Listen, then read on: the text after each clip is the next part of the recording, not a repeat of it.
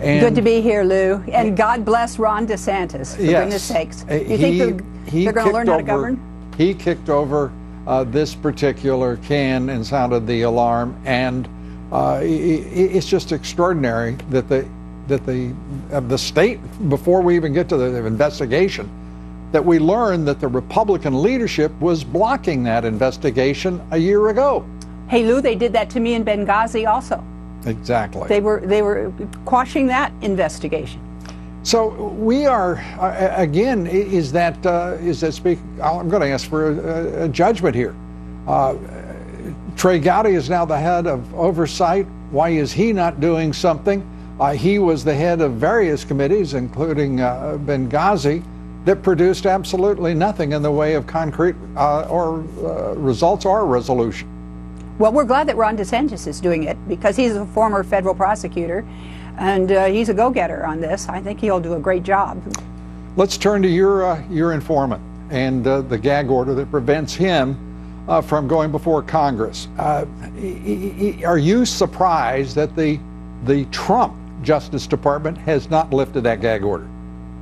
Well, I did not go to them, Lou. I decided when I got the case, and that was only a few weeks ago, that the best person to speak would be the chairman of the Judiciary Committee. I think he has more authority in his request than I do.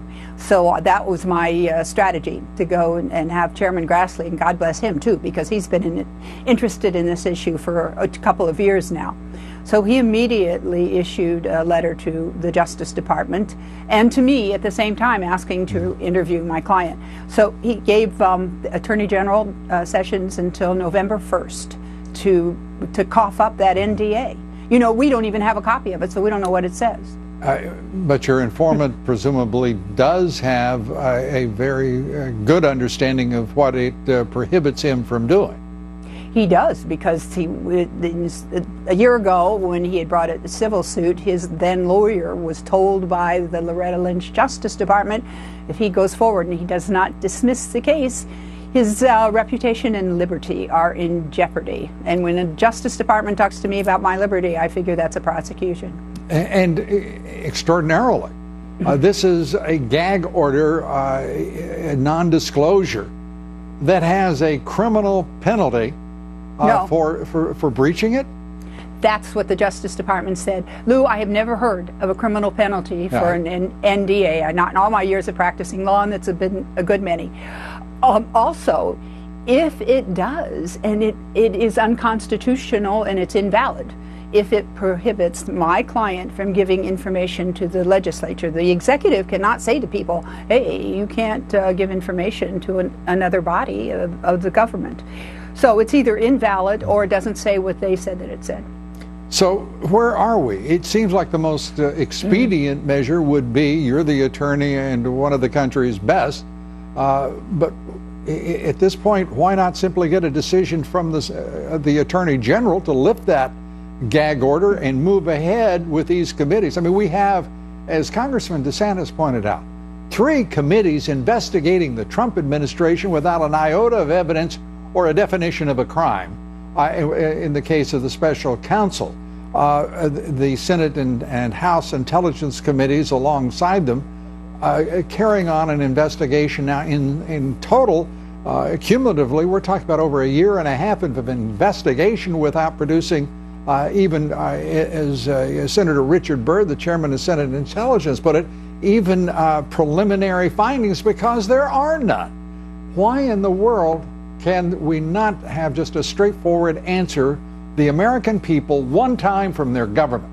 This is what's going on, and these are the people responsible. Call the Justice Department and ask them if they're going to comply. Of course I do. Of course I do. I think we can consider this a phone call right here. Good. With pictures. Yes. Yeah, well, you know, let me tell you, for some time now, since Peter Schweizer's great book, Clinton Cash, we have had what I call the equivalent of the Menendez case. But in the Menendez trial, criminal trial, it's that Senator Menendez had all kinds of authority to carry out things for people, and he had a doctor friend who gave him all kinds of goodies. that's what they went to trial on, and the prosecution is allowing the jury to decide whether there was criminal intent. We already have that for the Clintons. Think about it. We already know that Bill Clinton got $500,000 for a 1-hour speech, not my fees, maybe yours. And that's just 4 months before this deal went through with CFIUS, and that the foundation got tens of millions of dollars, specifically. Well, $145 million in point of fact. And the director. $145 million from one deal. Now that's quite a quid or quo, however you want to construct it. And the deal went through. And there were other things that will come out that the State Department did for the people involved, visas and allowing them to enter the United States and all that kind of stuff as this goes on. But we know the deal went through. There's a quid and there's a quo, you know, and what my client does is just put a little more meat on those bones. A little more or substantively more? How, wait for us, if you will, weigh for us the impact of what he does know and what you may have learned from him. Well, I don't want to get in the business of my violating an NDA. No, I wouldn't ask you for any specifics. So, but I think it's quite significant. He can tell what all the Russians were talking about during the time that all his bribery payments were made.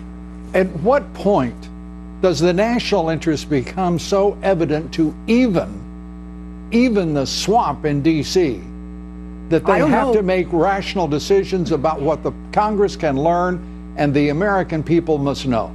Lou, I was called a few days ago by someone from CNN just asking me some questions, and I said, "Oh, don't you want me to go on and discuss it?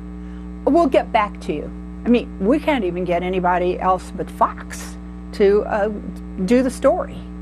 And America should never forget that. Victoria? Never.